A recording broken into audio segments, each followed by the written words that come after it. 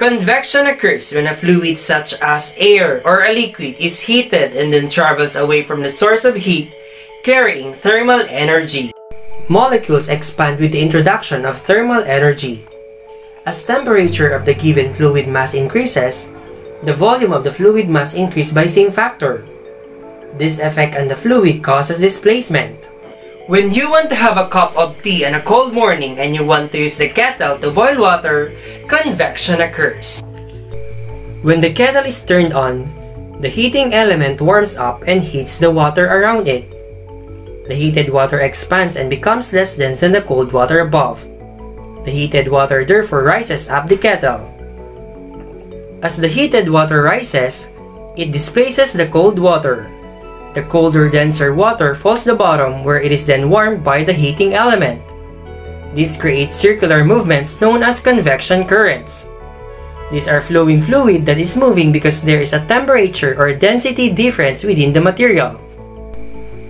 The convection currents continue to circulate, transferring heat energy to all parts of the kettle. The water gets a bit hotter each time it circulates. Eventually, all the water in the kettle reaches boiling point and it is ready to make a cup of tea.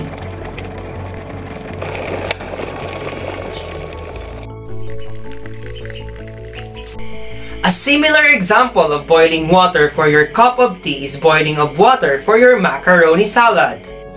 When you put the stainless pot filled with water on the stove, it heats the water from the bottom. The molecules near the bottom gain kinetic energy and become less dense. Since the hot water at the bottom is less dense than the cold water above it, the hot water starts rising to the surface while the cold water sinks. The cold water at the bottom then gets hot and less dense than the water above it, so it rises to the surface. When the water is already boiling, you can now add the macaroni and wait until it is already cooked. Convection also occurs in refrigerator. Freezer compartments are put on top because cool air sinks, so it cools the food on the way down.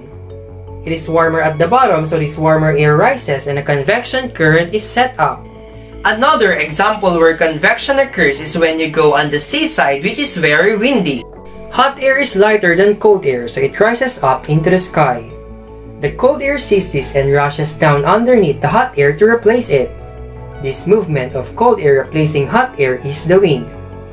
This is the reason why you feel the breeze in your hair when walking by the seaside. The cold air from the sea replaces the hot air rising on land.